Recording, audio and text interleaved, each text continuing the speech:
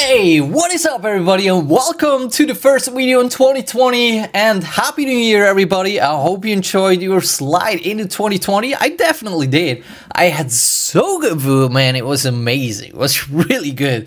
Oh my god, key lemon pie. I will never forget it. Today I want to talk about the best 10 electric skateboards for 2019.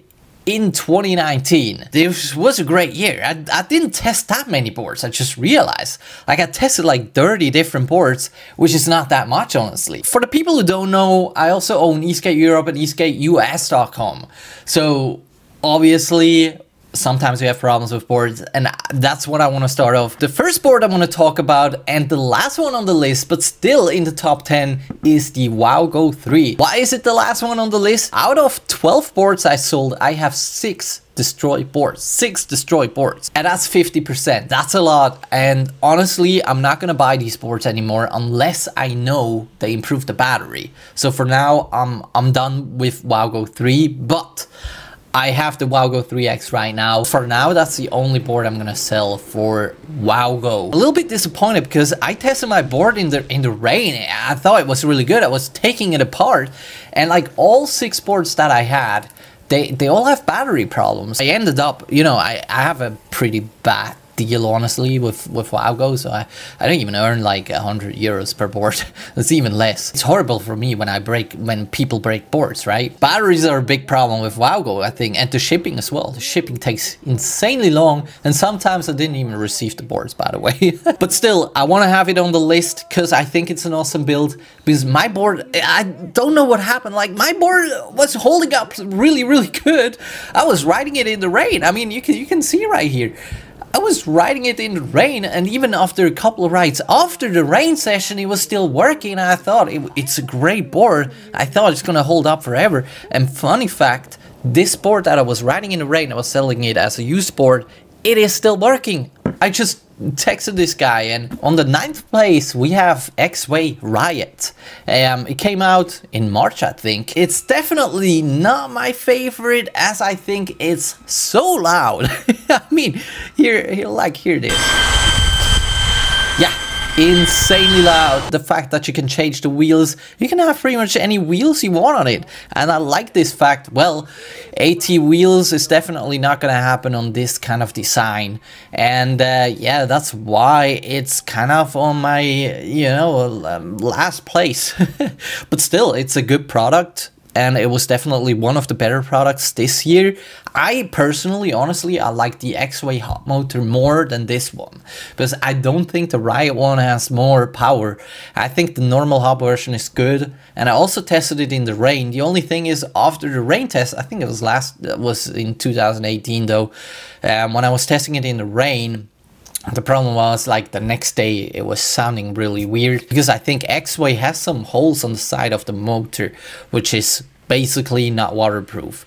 Yeah, you definitely need to know that. So yeah, that's why it's the last place. It's too loud, but you can change it really easy. Well, the really easy thing, it actually took us a while. But still, overall, really great app. Really great ESC. Honestly, the ESC is probably the best ESC I've seen, with the best remote controller on the market when it comes to boards that cost like $1,000, I think. So overall, awesome board. I like it. On 8th place we have Meepo NLS Pro, and it's selling for a pretty good price, $690.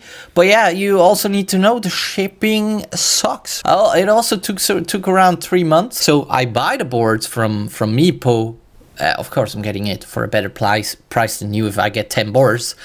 But I'm buying them, and the warranty starts when I buy them, and it takes 180 days. So if the shipping takes 3 months, like 3 months of my warranty is gone. And then the problem is, like, people maybe buy it 3 months later, so my warranty is gone before I even sold the boards. Yeah, I had a couple of ESC problems, Lingia ESC, but so far from I'm also not selling it anymore for a couple of reasons.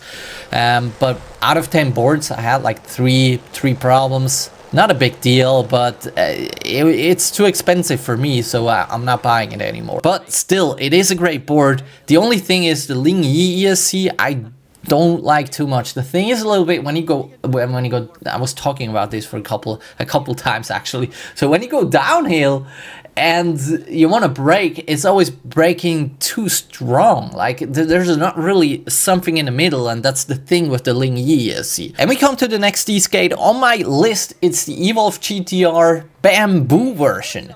And why it's on my list? I mean, this board, in my opinion, has everything. I tested it just once. I haven't seen many. I've heard some people have problems. I've seen actually videos, but like, is it that many boards? I think Evolve is selling a crazy amount of boards, and of course if people have a problem, they will, you know, talk bad about it on the internet. I think their customer service system is really good, and that's why it has to be on the list. And I think the fact that you can also change the wheels, it has a lot of power. It definitely has a lot of power. I like the flexibility of the deck. I like that you can change out batteries. So this Evolve has to be on this year's list. The only thing I could say about Evolve overall, and it's also like the next board on the list is the GTR carbon version, is that you know, the motors get hot. And when we were actually going uphill versus Meepo board, I think Meepo did better uphill, which is amazing. As well, he's almost like faster than me. Come on, come on, my board's a lot more expensive. I should be faster, man. No, are you kidding me? This can't be true. Hey, I believe my really old GT would be faster than this board, man. Like, I would just go in the GT mode and like just accelerate the whole time. I would never have like a voltage lag or anything. I mean, Evolve costs like more than twice as much and is not going uphill as fast as a Meepo board. I mean, it's kind of embarrassing. So the motors get too hot. So I was definitely wishing for Evolve to make bigger motors. I'm still honestly like a little disappointed, and I've seen pictures of bigger motors, so I think Evolve figured out the problem and they will come out with bigger motors. I hope that the price will not race again. Actually, I wanna change something real quick.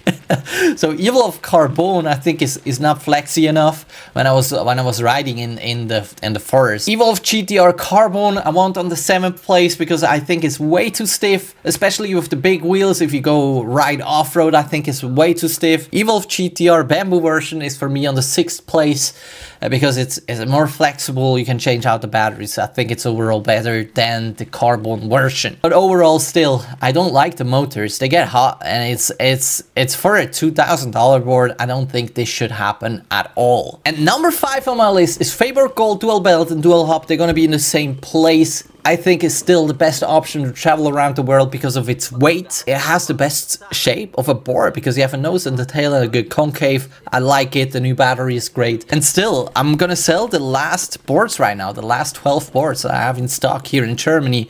We've had a lot of problems. Actually, we started off with this board 2 years ago. We've had problems with the battery. Now I ended up like repairing all the batteries here in Germany, and all these batteries that I repair, they hold up forever.